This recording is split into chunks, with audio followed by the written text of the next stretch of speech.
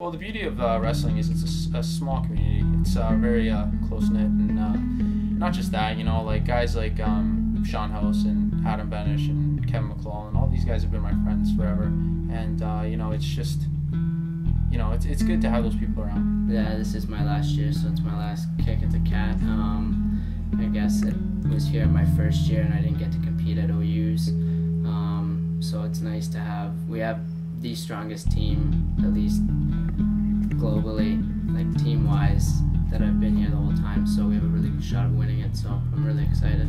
Well, it meant a lot to me to win the OUAs last year and come second at CIs, and this year I'm looking to improve on that and finish with another OUA gold and hopefully a gold at the CIs. When I started, there wasn't many females in the team, but throughout the years that I've been at MAC, the past 3, we're just growing and getting stronger as a women's team as a whole. Like, we're working out together, we're more unified, to say. But this year, now that we have a girl coach, Steph, she really helped put the team together, and we've done a lot of girl bonding, team training. In fact, we just came back from Pennsylvania to train with the American girls at Lock Haven University, and that was an amazing experience. We really got to work with them one-on-one, and it's an experience that girls never really get because usually wrestling is oriented more towards the boys team. So it's really good to just have this focus on the girls, and it helped us become a stronger team as a whole, and I feel like we're really going to take that into our OUA championships.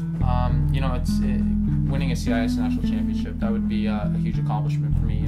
I've come second 2 years in a row now, and I've trained for a long time to achieve a national championship, and winning that would be really special. I think it's important to set an example and come out swinging. Everyone's got to be working really hard for this tournament, and I plan on leading by example. It would mean a hell of a lot. Yeah, it would mean everything I've worked for and everything this team has worked for finally culminated to what our overall goal is, which is winning OUAs and being a threat in CIs.